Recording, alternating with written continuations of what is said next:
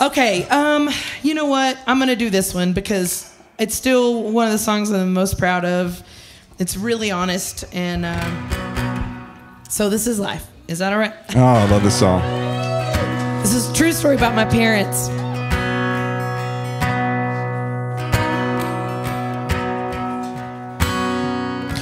I mean, we can have like 30 people sing in harmony, and I would love it. I don't care, really. All of you come.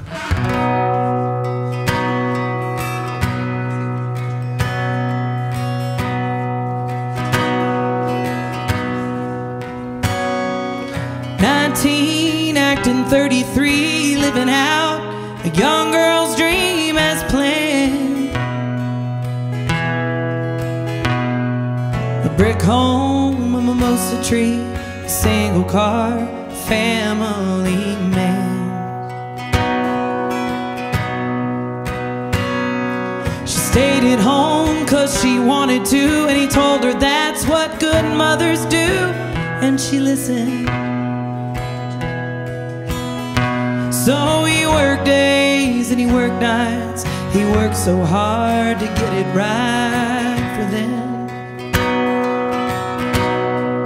So this is life when you get lost in a fairy tale. When you dream big and you love well. When you barely get by.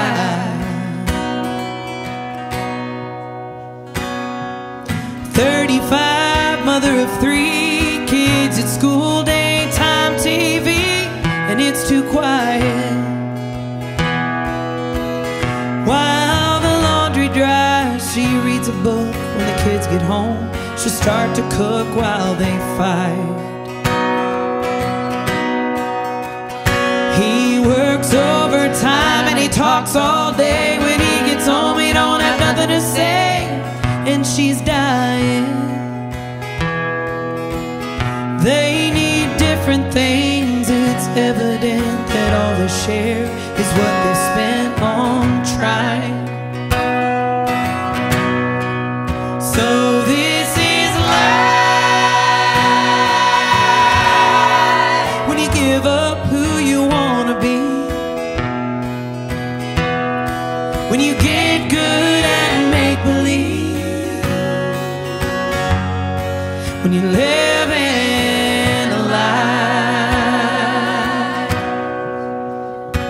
Now she's 49, feeling 70, and hanging on to a memory with both hands. They lost a child 10 years ago. One strung out, one doesn't know who she is. He took a lover just last year. He broke a bond and lives in fear. The man he knew he'd become. So he worked long days and stayed out nights, trying to find the right way to run.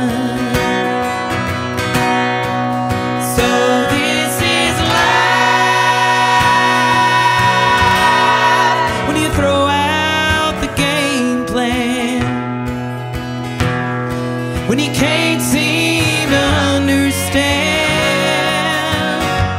and when you wish you could fly. Yes, this is life when losing is winning, and when you see a new beginning in the form of goodbye. All of my friends. Courtney Patton, everybody. That wasn't even all of them. I feel like the really crazy urge to start singing Seven Bridges Road with all of you up here.